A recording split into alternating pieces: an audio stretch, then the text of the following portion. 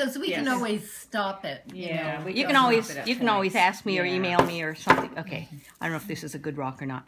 Okay, start in the back, the usual way. We're going to overlap. You're going to go starting at the bottom of your braid. Pick a stick that is longer than your rock because you need something to hang on to it, top and bottom. That's all right. It doesn't have to be hugely long, but it has to be long enough for you to hold on to. And what I'm going to show you is this one, okay, where we have spaces between the braids. Right.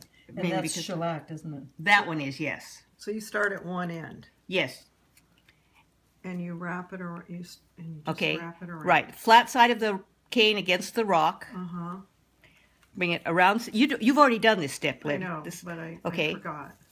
Okay. Bring it around, once around the stick. Oh, that's right.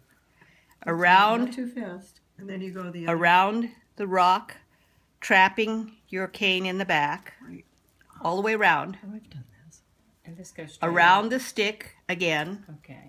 I think what I was doing before was Alternating. alternating. Oh, yeah, okay. and that's what it shows in the pictures. Okay. Okay, I'm showing you a somewhat simplified one. Okay, good. And the trick is to keep your stupid stick from floating around somewhere else. If you notice that one of my sticks is definitely asymmetrical because that's where the stick ended up. I know. Okay? Here, they get Okay, off, so it goes all the way around center. the rock again, around the stick, keeping your stitches as close to each other and snug as possible around the rock, around the stick. Over. Right. And just keep going. And keep going all the way up the rock and the stick. You could alternating sides. At Okay, that point. yeah, you can stop. Now you can't keep